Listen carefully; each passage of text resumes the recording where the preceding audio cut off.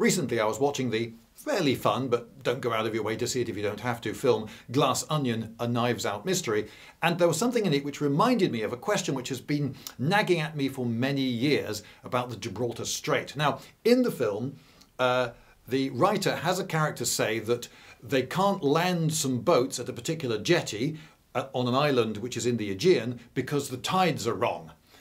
Yeah, the tidal range in that part of the world is like that. It's not going to stop you landing a boat. It's not a plot point. But American writers, of course, they're from America, where you have the Atlantic on one side and the Pacific on the other, and they have huge ocean tidal ranges of 8 to 20 feet. So that will prevent a boat from landing at a jetty at the wrong time of day, and sometimes it's difficult to launch a sailing vessel if the tide's going in the wrong direction or whatever. But that's not a factor in the Aegean. Something they get wrong in loads of films, particularly ancient films of the ancient Egyptians and Romans. Quickly, we will miss the tide. No, you really won't. You don't have to worry about that. It's the Mediterranean. But if the Atlantic over here is going up and down by a really huge amount, and the Mediterranean here is just going up and down by an almost invisibly negligible amount. Seriously, go to a beach resort in the Mediterranean. You'll see the sun loungers and so forth. They leave them on the beach all day within a few feet of the sea, and it's fine. Anyway, if that's happening, there is a moment, well, there are 2 moments and even 4 moments every day when the water levels either side of the Gibraltar Strait are so different that surely you're going to get a vast inundation of water. Can you imagine 20 feet of water higher, the whole of the Atlantic, which is enormous in comparison with the Mediterranean? Just think what a weight of water that is. If you were to build a scale model of that in your bath, with sand or whatever representing the land, and then you somehow created that sort of level of difference, that you'd get this great inrush of water shooting down the bath and scattering sand all over the place. So does that happen then? Well, no, it doesn't. If it did, it would be a really famous fact. And yet it seems that ships are able to go in both directions at all times of day, merrily in and out of the Mediterranean. It doesn't seem to be a really big problem. So how is that possible then? I mean, you look at a map of the Mediterranean and straight away you can see that the tiny gap that is only like 1 or 2 pixels wide, you've got to get all the tides through that. Really?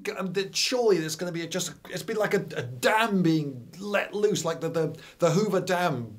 But no, doesn't happen. Anyway, so I read up on why it doesn't happen, and the main lesson that I took from what I learned was that the world is really big on a scale that's almost greater than the human mind's ability to encompass with its imagination, and the answers to questions are sometimes ones that are rather counterintuitive. Think, no, that would never work. I mean, that could never happen fast enough to, but yeah. It's strange, and here it is. Right, well, the first thing is that map of the Mediterranean that I showed you earlier, though it was to scale, it's still very big. It's still very big, and that tiny little gap that was the Gibraltar Strait is actually 8 miles wide. That's a lot of water, 8 miles of water, and it's typically 400 to 500 fathoms deep. So it's quite a deep trench of water moving. So that's got an awful lot of momentum. That's a big weight. And just think of that 8 miles. You couldn't fire a rifle, even if you aimed it up into the sky and fired. Even a modern high-powered rifle, you wouldn't get halfway across even. The bullet would drop into the water. Think of a ship with a really broad, a big thing like the old Panamax. The old Panamax was 106 feet. So call it, with a bit of wiggle room to get the ship through, call it a 100-foot beam. You could have 420 ships side by side sail through the Straits of Gibraltar at the same time. 8 miles is really big. Okay, so that's one of the reasons. But actually, it turns out that that's not the main reason. The main reason is thanks to a slow, invisible, and rather negligible in effect thing. It's called evaporation. Yeah, you know, don't you? If a teaspoonful of water will fill a whole room when it evaporates, but it takes quite a long time for that to happen, and you can't see it. It doesn't. It's nothing. Evaporation is nothing, right? And when you see the Nile Delta or the mouth of the Po or the Rhone, really big rivers disgorging vast amounts of fresh water into the Mediterranean, you might be justified in thinking, why doesn't the Mediterranean just fill up and up and up and just overflow with all this water from the whole of North Africa and all of Europe and the Middle East draining into this little lake, this Mediterranean? Why doesn't it just overflow? It doesn't, because of evaporation.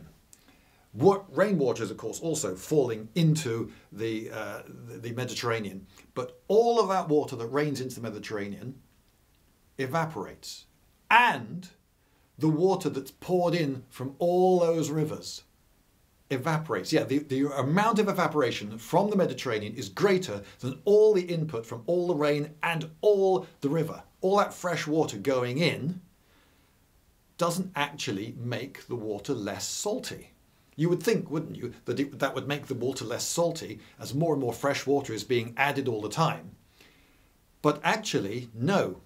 More of it evaporates. The reason that the Mediterranean doesn't dry up is it keeps getting topped up from the Atlantic. And the Mediterranean is actually getting saltier all the time. Now, if you were to dip your finger into the Mediterranean, that's really salty. But if you were to dip your finger into the Atlantic, salt water, tastes terrible. Yes, they're both very salty, and you might not be able to tell by taste that one is that much saltier than the other. But it is. The Mediterranean is significantly saltier than the Atlantic because of the evaporation, this slow, invisible process that happens on such a vast scale over the whole of the Mediterranean, because the Mediterranean may look small on a map, but it's actually very big. And because of that, you get a constant, uninterrupted stream of water going out into the Atlantic from the Mediterranean, because saltier water is denser. It's denser, so it sinks. The less salty, but still salty Atlantic water rides over the top in another constant stream going into the Mediterranean in the other direction. And there's something called the Cameronal sill, or Cameronal sill, not entirely sure how to say it. And at that point, it's only 150 fathoms deep. So there's this bump in the sea floor. So the salt water flowing out from the Mediterranean is forced up and forced to mingle with the less salty water coming in from the Atlantic. And so a lot of the water currents and movements are actually vertical in nature rather than horizontal. By the way, don't get me wrong, there are currents and tidal currents associated with the Gibraltar Strait, and they are quite complex and they can be treacherous. But the 4 times a day tsunami that you might expect doesn't happen. Gibraltar itself has quite a low-lying airstrip, and Poseidon does not engulf it 2 to 4 times daily, 5 times on matinees on Wednesdays. Doesn't happen. So why is that? Well, you've got this constant stream of dense salty water going out, intermingling. Oh, and friction. Yeah, you may think that water is used as a lubricant. I mean, you try to stop a car in the wet and you realise it takes a lot longer to do it, even with really grippy tyres on grippy asphalt. And when you go to the water slides in the water park, the flumes, and you go, water is really, really slippy. Yeah, it's a lubricant. But if you've got an 8-mile wide load of water going that way and another 8-mile extremely heavy tide of, but I'll use the word tide, current of water going that way, the friction between them is actually on that scale really big, and one rubbing against the other, each has a calming effect on the other. And because there's this constant uninterrupted stream of dense water flowing out, you don't get that massive inrush of water when the tides are higher in the Atlantic. It all amazingly cancels out. Now, you may think that surely for any system to be so fantastically well balanced, that's proof of a creator, of a designer. No, any system will find a point of balance, and then when it finds its point of balance, stop there. Imagine you've got a weighing scale here, and it's got a little hod on the top of it, and you put your heavy thing into the weighing scale, and the needle goes woo like that, and you drop it in, and the needle goes past the correct weight for that thing, and then settles on its weight. So at that point, the spring of the weighing scale springing upwards is exactly counterbalanced by the weight of the thing pushing down. But if the thing had been heavier, then it would have been counterbalanced at a different point. And if it had been lighter, at a different point. And when you dropped it in, it went past, but it had gone too fast. So it came back past, and it then found its point of balance, whatever that point of balance happens to be, and stays there.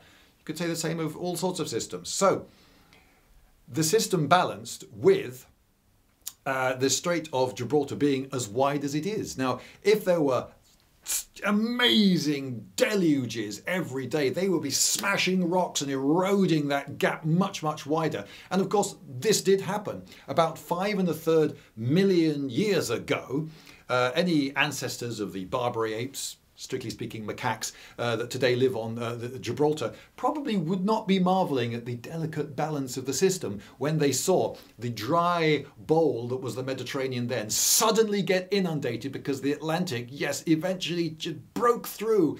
And yes, that huge amount of water, that entire ocean, then just went whoosh and flooded the Mediterranean very quickly. And then, of course, it caused a tremendous amount of erosion, and it scoured out that 400 to 500 fathom deep gorge in the seabed that is now the Strait of Gibraltar.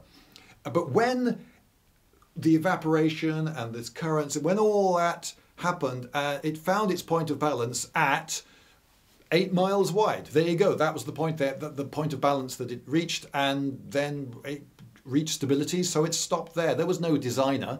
It could have been that the point of balance would have been at 4 miles wide, or 1 mile wide, or 16 miles wide. Turns out 8 miles wide will do it.